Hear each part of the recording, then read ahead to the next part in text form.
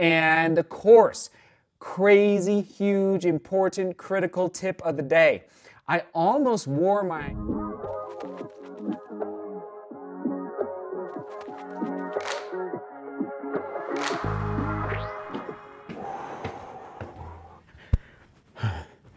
Tip of the day, moving the suitcase downstairs. So if you can avoid hopping on an airplane after a race that is beyond the half marathon distance, I would recommend that. You just cramp up. And I had a window seat last night, and so you just you get a little tight. So my legs we are feeling it today. Actually, here is today's run. Woo! A good old bopper, everybody. 9:30 a mile. You gotta love it, but it does mean I need to really take care of myself today because the training is not done. Even though, dun-dun-dun, the taper is on, everybody. 3 weeks to go, actually 20 days, less than 3 weeks. So it's time to taper down. I actually just went live and broke down the race in full, in detail. Thank you for tuning in if you were there live. And actually, before I forget, in the live stream, it did come up about the group run in New York City. Gonna go down Friday morning in Central Park, okay? I will post the official details for the location and the time here soon. I'll create a group, an event on the Strava group, but Friday morning in Central Park.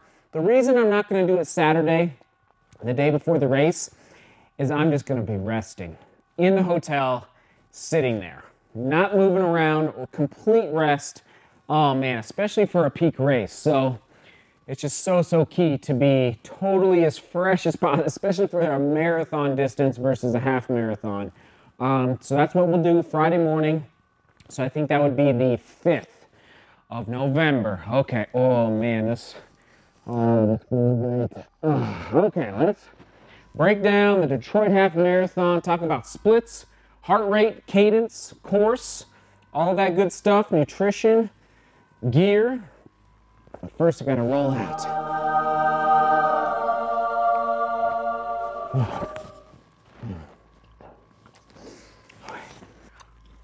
I was gonna stand, but I think I'll sit, everyone.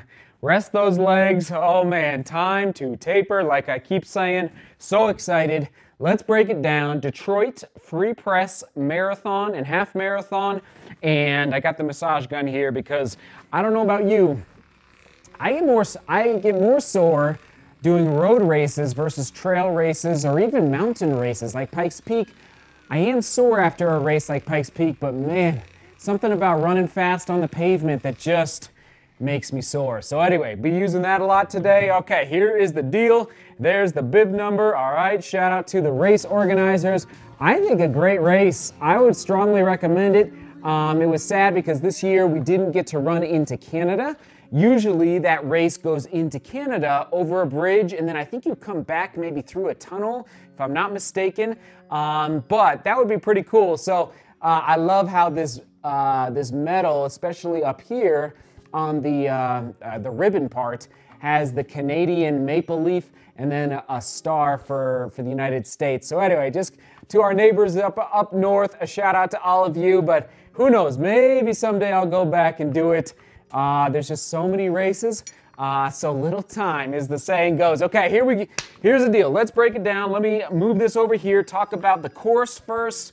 The weather, solid. Temperatures, it was a little chilly, but it's just pretty much perfect. A little breezy as well, but really, I only noticed the breeze, actually at the very end, it felt like the breeze was coming through the city, like being channeled. You know, when you're sometimes in these big buildings, the wind can kind of create like a little bit of a tunnel through the big city buildings. So I really only noticed it, like I would say like the last mile, just a slight breeze, 5 miles per hour, nothing crazy. And of course, crazy, huge, important, critical tip of the day. I almost wore my sunglasses when you are preparing for a race. You look at the weather. Here's the tip of the day. You also want to look, when is the sun going to rise? Everybody, I've never done that before. When is the sun going to rise? I didn't know. You know, I guess the times have not fallen back yet for autumn. The sun didn't come up until about 9K into the race, meaning we were running through these dark side Detroit streets, I would say for 40% of the race, roughly. And I'd just say, like, potholes, speed bumps, turning sharp on corners. And yes, there were a lot of 90-degree turns. If you're looking to PR in any road race, you want to limit the amount of sharp corners, okay? You slow down on corners, you really do. You have to change your cadence just a little bit. So the more long straightaways you have on a course, the better for speed. But I'll just say, mistake was that I didn't know when the sun was, so I actually opted not to bring my sunglasses, and I'm so glad because most of the race was in the dark. But we went under a bridge at one point, and there was no light under this bridge. And I was like, I really had to focus my eyes and let my eyes adjust for a second to make sure I didn't step, because I don't want to roll an ankle 3 weeks before the New York City Marathon. So don't just check the weather. Check when is the sun going to rise. I know it's like a crazy small detail, but it really, I don't think it slowed me down that much, but it definitely didn't help. I'll just put it that way. So anyway, that was something I learned. I still don't know what the vertical gain was. My watch, I think, said over 200 feet. I don't think it was over 200 feet. I think I saw some other runners who had it right around 100 feet based on their Strava data. It is what it is. Okay, so that's the course. And overall, it was a good course. And thank you to everybody working the aid stations. If you see this, thank you for being out there and cheering. For the splits, I believe I was 16:01 for the 5K, 32:18 for the 10K, and then 48:38 for the 15K. All right, fastest split for the mile was 5:08. Slowest was right about 5:22, okay? My average for the race was 5:15. All right, that is the pace I want to run in New York City, 5:15 a mile, okay? That's the goal pace, goal race pace for the 2021 New York City Marathon is 5:15 a mile. Now, I was able to do that on tired legs. Oh, hold on. So as far as heart rate, and again, you know me, like I don't run or train on heart rates, but for those that are interested, started out at 128 and then 155, 161, 164. This is all just through the Coros watch. I wasn't wearing a heart rate strap, so take it all with a grain of salt.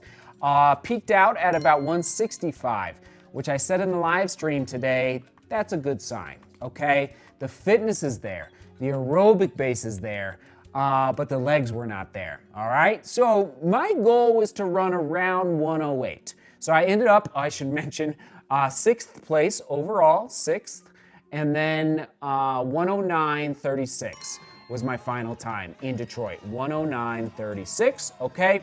I thought I could run around 108 on a solid day. A great day, I would say I would run about the same time I ran in Toledo, but again, Toledo was a peak race, okay? This is not a peak race, so I was going into the race, again, with slightly tired legs, if not very tired legs. So I feel pretty good about the 109.36, I really do.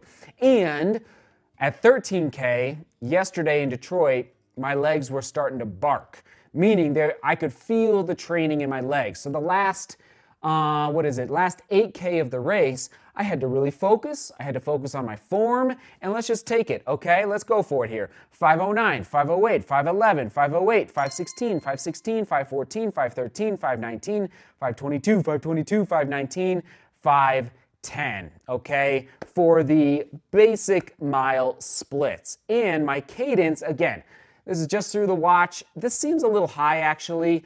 I think this is a little high, but the cadence from the watch, you know, I didn't have a foot pod on, you know, be it as it may, but it's saying anywhere between 194 and 198. But again, I think that's a little high, just so you are aware. What else as far as splits? heart rate, cadence. What else was I going to mention? Well, what is the lesson from the race? It's time to taper big, okay? And just like after the tune-up race in Wyoming, I felt decent in Wyoming, but not amazing. Tyler beat me in Wyoming. I took second place, and I think 2 or 3 days later, I made a vlog about the struggle that I'm going through right now, in the sense that, tired, need to taper. And sure enough, I took a hard taper after Wyoming leading into the Pikes Peak Marathon. Boom. It's time to take a hard taper into New York. And especially, that 10 to 12 days, I've really narrowed it down. It's amazing. You might want to just take note of this and maybe put it into your training. I have found, so my taper is 21 days, but the really hard taper, 10 to 12 days. So New York City is on November 7th. So here it is on your screen, whatever day that is. It would be October something, October 25th-ish. So pretty soon, or 26th or 27th, that is the start of the hard taper. What do I mean by the hard taper? Extra sleep, extra short runs, extra foam rolling, extra micronutrients, extra, just getting those good electrolytes inside of you, all these little extra things, extra massage gun, whatever it takes to make your legs as happy as possible. That's the lesson I'm drawing from Detroit, is that the aerobic fitness is there. Even I'm going to say like the turnover, not too shabby, but like I felt like I could turn over decent, but I didn't have that pop. Ooh, the pop that I also, again, talked about after Wyoming. Okay, let me just pause. Let me just make sure I'm not missing anything. I think last but not least that if I ever get a tattoo, which I won't, I'm not into tattoos, but if I ever did get one, there's a running list actually of sayings or quips that I use, that somebody out there has a list of potential tattoos that I would ever get, if I ever were to get one. Anyway, one of them might have to be, trust the taper, okay? Trust the taper. Right now, it's like, I'm fine with what happened in Detroit, but it's like, just trust your taper. And I know some runners that don't taper, and that just, I don't know how they do that. If you are one of those runners, kudos to you. I have to taper. I think especially the volume I'm coming off of, so just trust the taper. Trust the taper. It's going to be great in New York City. Again, can't wait to meet all of you in Central Park on Friday, and then on race day as well. Christian, you get the comment of the day. He says, on every race day for Seth, like, this is amazing, Christian. You're amazing. On every race day for Seth, that he has a race, I always try and run a similar distance in solidarity and celebration. It's a fun way to keep my training on point and makes me feel like I'm in the race too. 20K yesterday in a very windy Toronto. Speaking of just north of the United States, up above the border. Shout out to all the folks running the Toronto Marathon yesterday too. I didn't realize that was yesterday. Was that the lakefront one? Oh my goodness. So Christian, you get the comment of the day and the question of the day. Based on training blocks in the past, how has your tune-up race impacted a pivot that you have to make in your taper? Does that make sense? There it is on your screen, okay? I'll probably put it in different words once I put it on the screen, but how has your taper pivoted in the past based on your tune-up race? Kind of a specific question, so you might have to hit pause, think about it, and there you have it. All right, onward and upward. Thanks for tuning in. Kind of a simple vlog here in the basement in the studio. Well, I guess I'm not in the studio. It's just behind me. 1.5. Oh, man. All right, rest up, everybody. Time to get ready for New York. All right, we will toss it to, of course, yesterday's race in case you missed it. Pretty epic vlog. And shout out to everybody who said hello. Miles, especially. Thanks for saying hi, Miles. And Chris and everyone. Oh, so good. All right, see beauty. Work hard and love each other. See you tomorrow.